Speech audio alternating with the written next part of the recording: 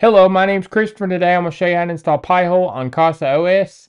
This video was suggested by a viewer, so thank you for that. And if you have any video suggestions, let me know. So a little bit about this series, I'm going over home labs, and we're installing things, getting things set up, everything like that.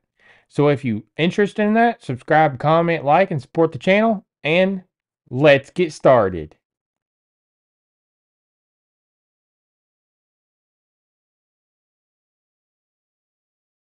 So I'm on the Big Bear Video Assets. There will be a link down in the description to get to this. So I'm going to go into how to install Pi-hole on Casa OS right here. And we're going to need to clear port 53. So I'm going to go into Big Bear scripts right here. And then how to use this is you just run this script. But you can also go in here and you can see what it's going to be doing. So it's going to check for root privileges. It's going to display open files. So it's going to display if what's open on port 53 and what's listening on it. And then it's going to ask the user for confirmation if they really want to proceed. So Y or N. So Y is for yes and N is for no. And then if you say Y to this, it's going to proceed and it's going to disable and stop the systemd resolved .service. And then at the end, it's going to check if port 53 is clear. So I'm going to go backwards. I'm going to copy this script. And then I'm going to go over to my server. And I'm going to run this and get port 53 not listening on anything. So now on my installation of Casa OS, I'm going to paste this in the terminal. So I'm going to go into my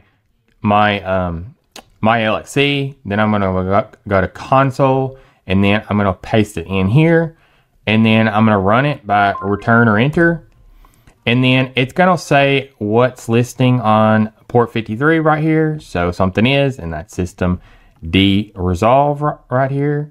So this is just an internal DNS server that Ubuntu or Debian comes with. So I'm going to go ahead and press Y and then enter or return. Okay, now it's going to remove this. It's going to stop it, disable it, and then it's going to say port 53 is clear. So now port 53 is clear, so we can start installing Pi-hole on Casa OS. So now we were going to start on the Big Bear Video Assets right here. There will be a link down in the description to get to it. And then I'm going to go to I had to install Pi-hole on Casa OS right here. And then I'm going to go into Docker Compose. And then I'm going to start with Docker Compose version 3. And then I'm going to define some services. And then the service is called Pi-hole. The container name is called Pi-hole. And then I'm going to set an image. So if this doesn't have a URL in the beginning of this means it's coming off Docker Hub. And then I'm going to set a version of 2023.5.2. So you might have a newer version, so you can set it right here. You can find it on Docker Hub, the versions. And then I'm going to expose some ports. So I'm going to expose 53 and 53 on TCP and UDP. And then I'm going to expose 7300 on the host side. So the left of these is the host side. The right is the container side. You cannot change the right side. So I'm going to set some environment variables. So I'm going to set the time zone. You can set your time zone here. And then I'm going to set the web password to actually sign into the web UI. So I'm going to set it as password, but I would recommend you changing this. And then I'm going to set a volumes. So data, app data, Pi-hole, data, and then Pi-hole. And then data, app data, Pi-hole, data, and DNS mask. So the left side of these is the host. The right side is the container. You cannot change the container side. So the container is etc Pi-hole, and then that's put in there. And then etc DNS mask.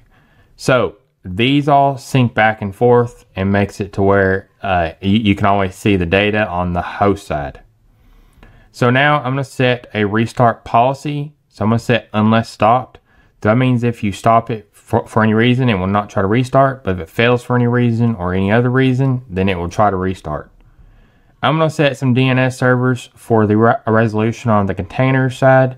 And then I'm going to set localhost for the internal resolution. And then 1.1.1.1 on the Cloudflare DNS for the external resolution. And then now I'm going to copy the raw file. And I'm going to go over to my Casa OS and try to get this installed. So now that we got port 53 cleared, everything good. So now we can go in the App Store. We can start on Casa OS and go to the App Store. Then go to Custom Install up here. And then go to Import. And then now we're going to paste in our Docker Compose that I explained in the last. Then now Submit. OK. Now I'm going to give it a name, so I'm going to give it Pi-hole.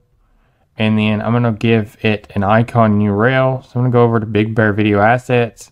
I'm going to go backwards. Then I'm going to go to here and copy it. Then I'm going to go over here, Casa OS again. I'm going to paste it in. And then now you got an icon URL. So I'm going to set the Web UI port to 7300. And then that's looks good. So I'm going to install now.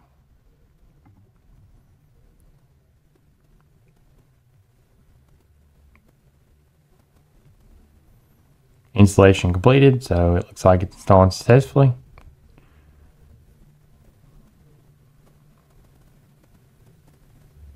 You can continue in background and wait for it here.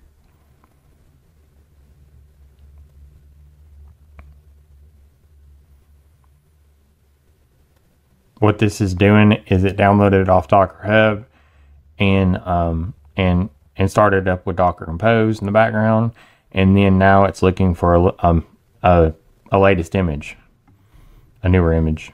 So I'm gonna go over the container options. So I'm gonna go up these vertical dots right here, and you can open the container. You can put custom tips in. Say like if you put test in and you saved it, and then it's going to reload the container. So now you can go back into tips and you can see it saved. You can go into settings. You can see terminal logs, great for debugging. And then you can export the Docker Compose. And then if you change things in here, you just press the save button right here. So now I'm going to go out of this. So you can check for updates for the current tag it's on. So you can uninstall, restart, power off and on. So now I'm going to show you where the files live. So in Casa OS, it's really easy to see files. So you can go in the Files app right here. Then you can go to App Data, and then Pi-hole, and then the data, and then you can see the DNS mask directory right here. And then now you can go backwards and you can see the Pi-hole directory. You can see the databases, everything like that. So that's how to see the data in Casa OS.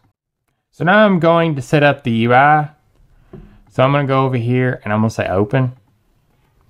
And you can see it's 403 forbidden error. So I'm going to go backwards and I'm going to go here to settings.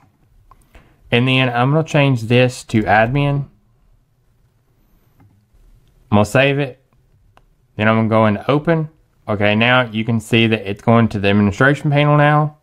So it's going to the IP and then 7300 and then add an admin on it. So now I'm going to put the web password that we have in our environment variables. And mine's called password. So I'm going to log in. You can see that it's working. So the UI is actually up now. So you can see that there's the query logs and you can blacklist. You can see the long-term data on graphics, query logs, top list. You can go in here to add list and you can go and find lists that are normally in GitHub, and you can add more to the blacklist. And then you can disable the blocking for a certain amount of time. You can go to the local DNS. You can see DNS records and then CNAME. So you can have these in there for the to have your own custom DNS. And then you can see diagnostics. You can see the settings. So you can go over here and you can turn off Google and you can turn on Cloudflare. So this is turning on for IPv4. So you can scroll down and you can see the save button right here. Okay, now the DNS has been changed. So now it's resolving with Quade 9 on the upstream and Cloudflare. You can also put in custom DNS resolvers too. You can go into DHCP and have your own DHCP server running. You can change the theme, the interface settings, the per browser settings. You can see an API settings. You can see privacy settings, and makes it where you can back it up, restore it. So that's how to get Pi-hole running on Casa OS. So I just showed you step by step on how to get Pi-hole running on Casa OS. So if you enjoyed this video, subscribe, comment, like, and support the channel. And if you have any video suggestions or need support, you can go to the Big Bear community and join our Discord. There's a link in the YouTube description. So stay tuned for more.